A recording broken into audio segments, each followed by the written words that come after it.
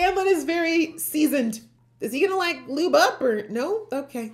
We don't need to see this. We really don't. Jiggly!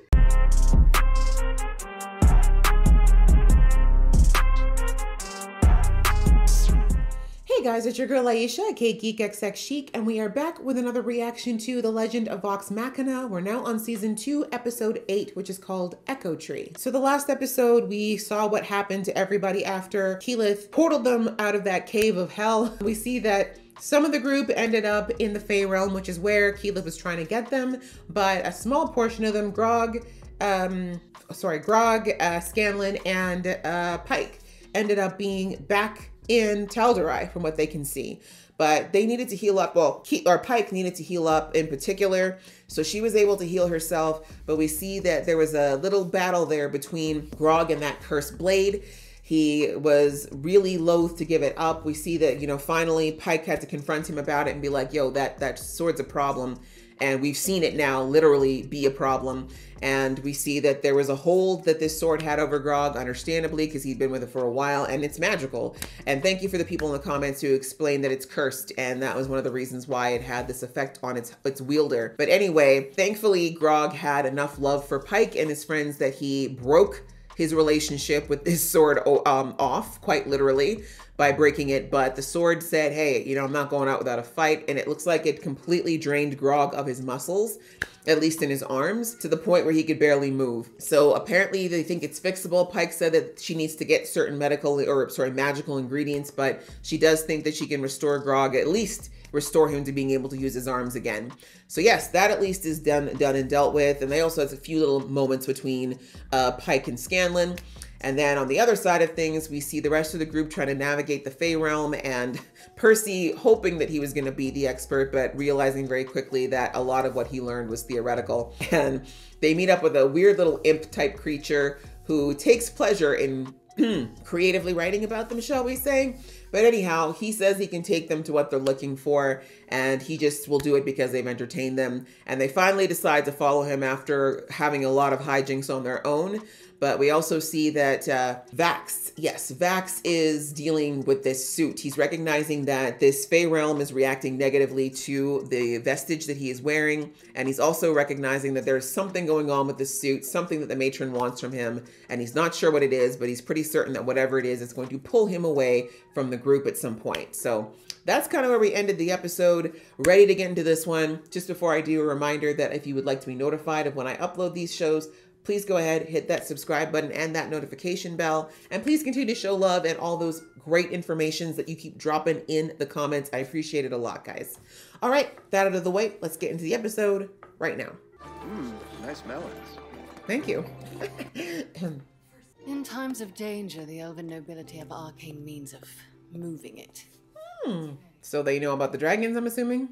You led us here for your amusement, didn't you? Maybe. Oh, of course not. A little bit. Certainly are a lot of guards.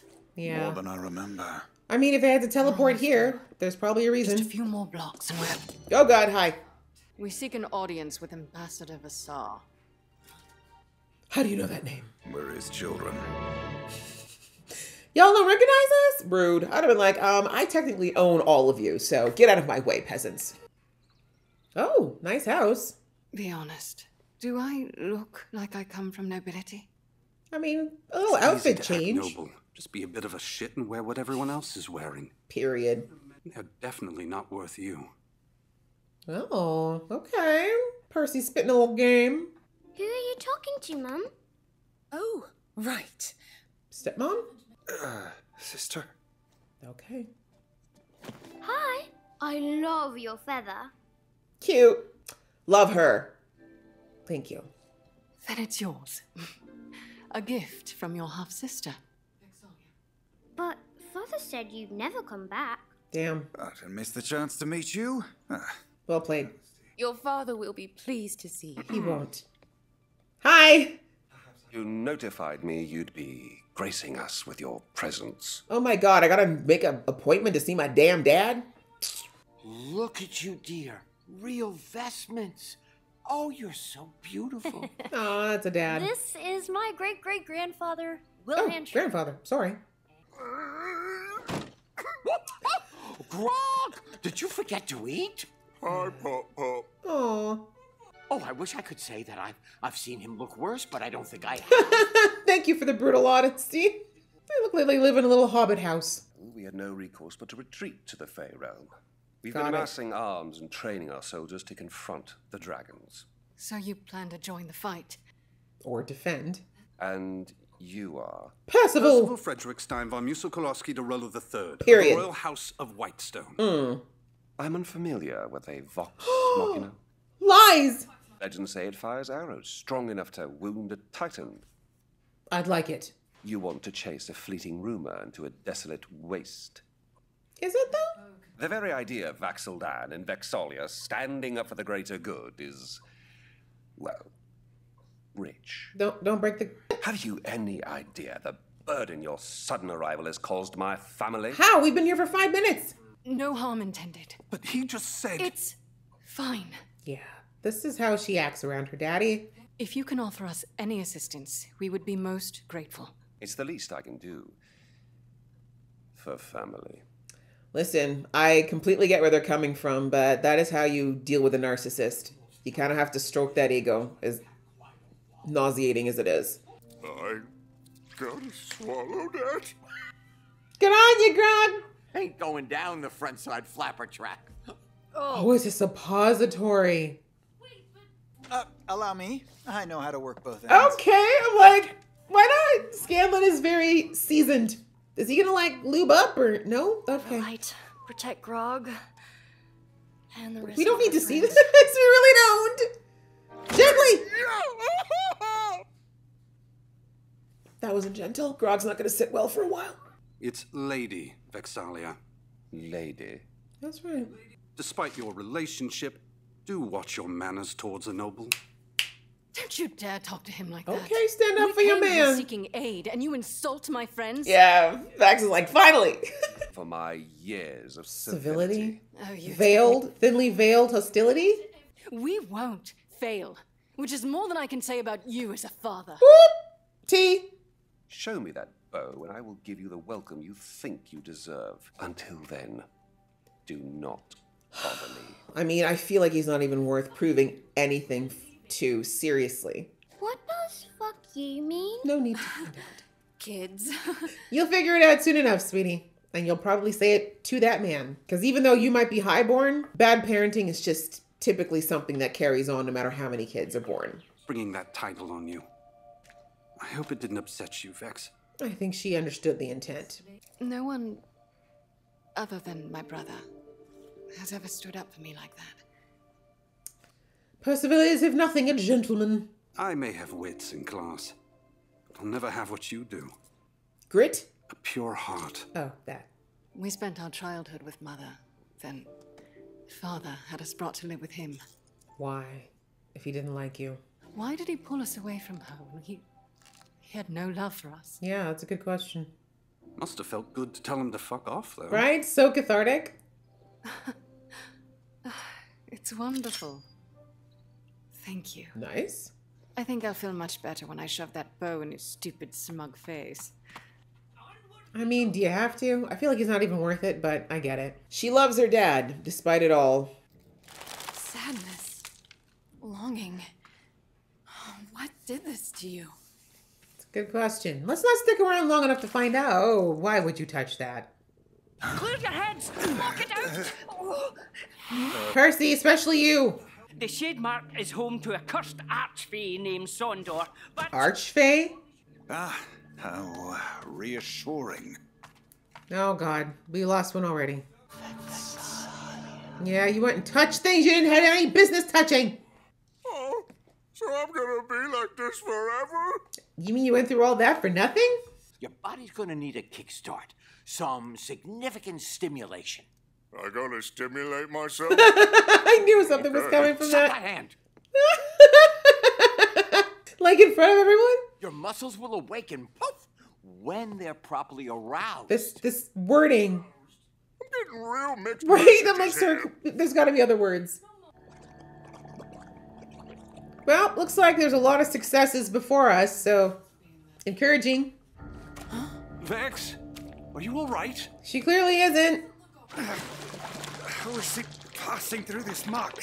Vexalia! Because she's got the enchantment, yo. If approval is what you seek, sadly, your father will never give it. That is, well, maybe true, but the point is it shouldn't matter. So do you have to stay with this guy forever now? Is that what's happening? Pain has found you. Oh god, the squelching. No thanks. I understand you. Oh my god, what in the Stranger Things is happening here? How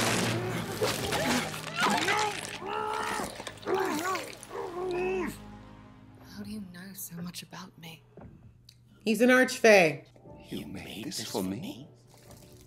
It is as beautiful as you. Oh lord. I'm not gonna keep her in this fantasy world of the life she wished she had had. And I can grant any gifts. Oh god, what is this? Where has his hands been? What is this vestige worth? Come on, Vax! But it will never be enough. Yeah, you're never leaving. He's got the bow! Come on, Caleb, stretch! We would be perfect together, dear, broken Vexalia. Wow, someone's calling you broken, sis. This is not it. All I need from you is your heart. My heart. Right? My heart is someone else's. You need me. You could never give me what I need. Right? Can you maybe take a bath and not be dropping black ichor?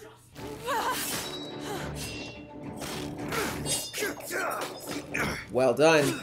Sister! Move fast. Ew, not evil brutes. You don't have time for this. Just gonna grow back. Yeah. Living things. I've got an idea, but I need you two to keep them busy. Okay, this is what I like to see. Solutions, I'm not sure if I can. Just do it. That's right. Proud of you, Keyleth. You reject me? Have you seen yourself, sir? Respectfully, you. Right, twig dick. I mean, it's facts though, isn't it? Ooh, Archer versus Archer. You're ruining everything. Good. Oh no. Is it a bad thing? I kind of wish that Percy still had his shadow demon, man. Okay, yes, Keyleth in her final form. She looks amazing. Good job! Here's how you fight a tree. Exactly. Now let's keep moving, quickly. You think you can leave me? Yes. This is like literally the definition of a toxic relationship, sir. Not so tough now, are we? Oh, okay, sir. Overcompensating much? Alone and afraid. Oh my god, enough with the speeches. She doesn't like you, bro. She never did. Your words are as empty as your Exactly. You're full of crap. It's stuck. Bleed. Bleed, black ichor. Oh, yep, no. You can keep that to yourself. Reach for your mama. Okay. Thanks for the bow. Don't forget your gift. Hope it doesn't come with the corruption, too, because that would suck. Maybe all these vestiges are cursed. Bet you're eager to show your father that. Screw your dad. I'm not ready. I don't think I can talk to him again. Not yet. I usually hate the theatre, but that had it all. Drama, action, family shit. Oh my gosh. This man needs a slap. Because you lot are going home.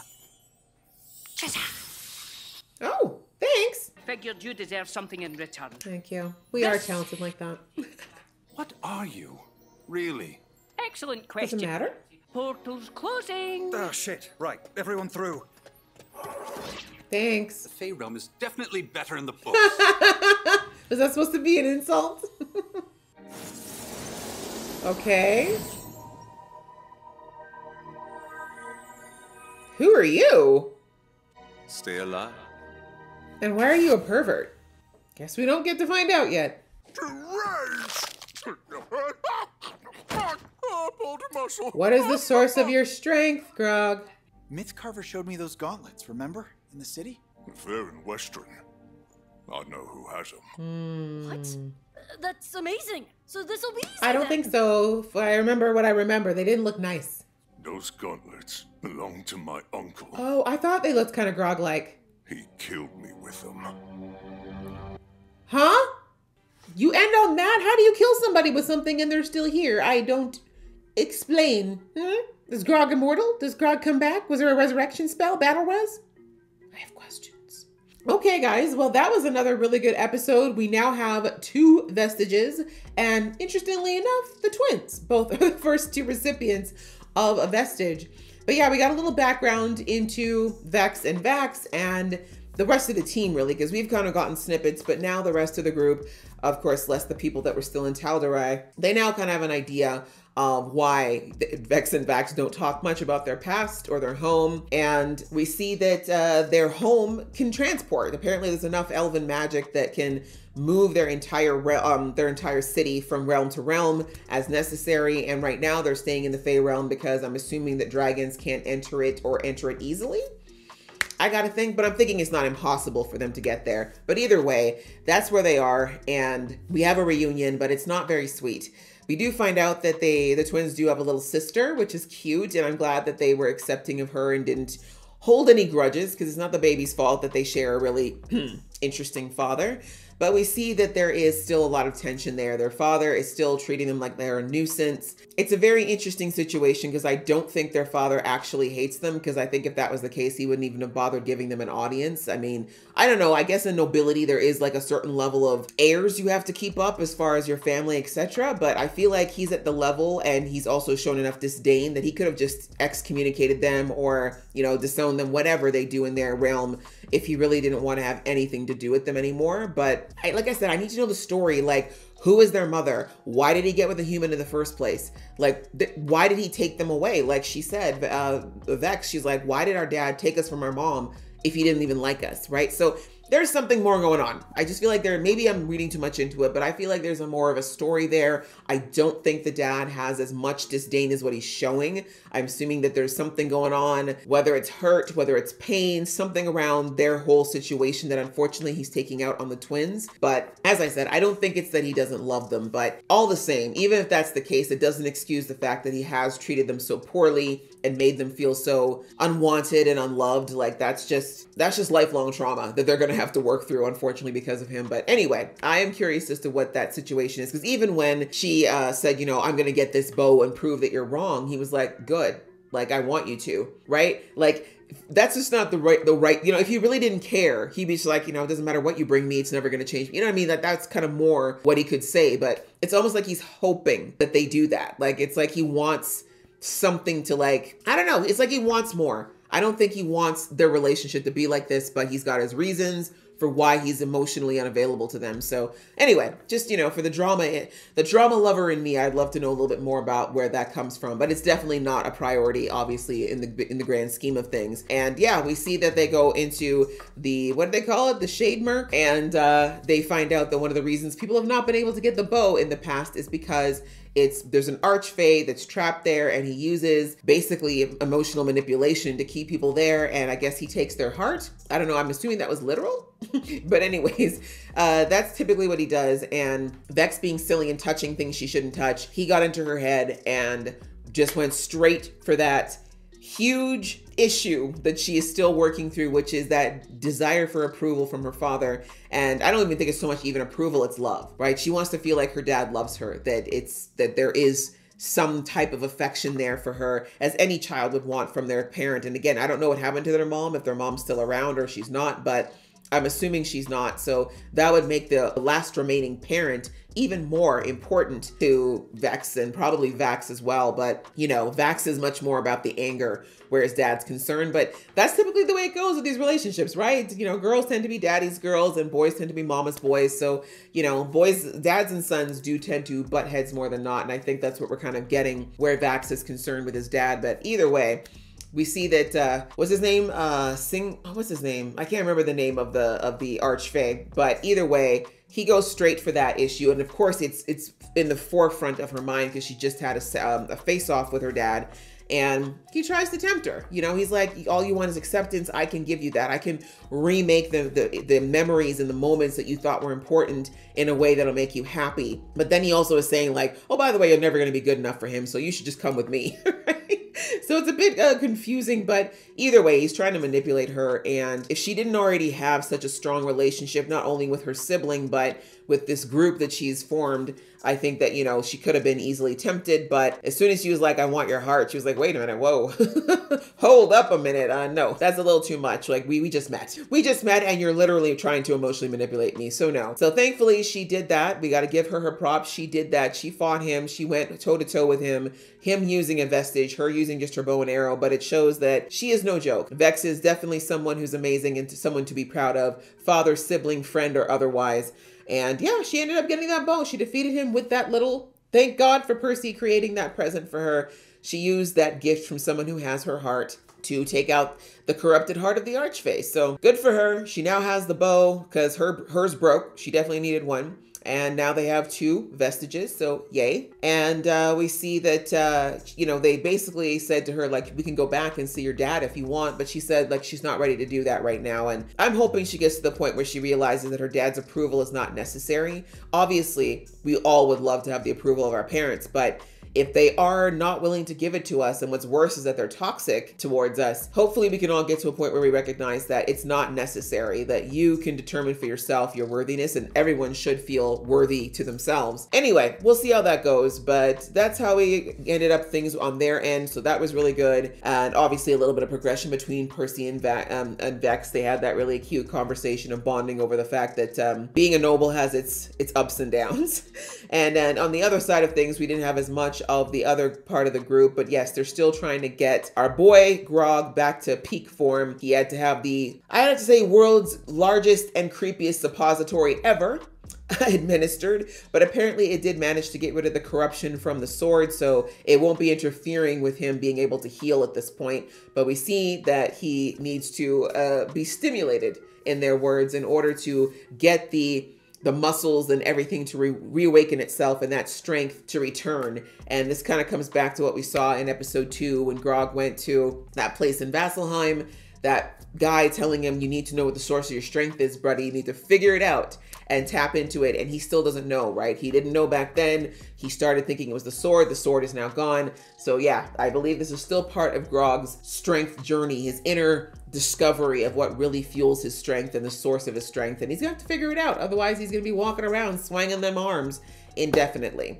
But we also discovered that the next vestige, which was in Westren, is in the hands of Grog's uncle, which I remember from the flashback we saw last episode, or the one before, that whoever he was thinking of looked a lot like Grog. So I'm like, either they're more giants like him or half giants like him, or family, which now we know it's family. So I'm excited to see more of Grog's past because we haven't really heard anything about him at all. I mean, yeah, him, Pike, Scanlan, right? They're the ones we really haven't gotten much background on at this point. Yeah, I think those 3 in particular, we've just kind of, we never really heard them talk about their background or their family yet. So yeah, if we're starting to get a little of Grog's backstory, I am definitely down for that and ready and waiting to see it. But yeah, this is another good episode. I liked it a lot. I'm glad that our team is starting to motor on along, and I have to give honorable mention to Keyleth. My girl is starting to grow in her confidence. This is all I've ever wanted for her since season 1. I really love that she just came up with an idea and said, I'm going to try it. No need for pep talks, no unsure, shaky hand speech. I love this. I'm hoping that's going to be a trend for her going forward, to lean more into what she's capable of doing, or at least trying to see if she's capable of it. So yeah, the team's growing and I love seeing it. So yeah, great episode. I hope you guys enjoyed watching with me. If you did, please show some love. And again, keep them comments coming. And I will see you in the next one.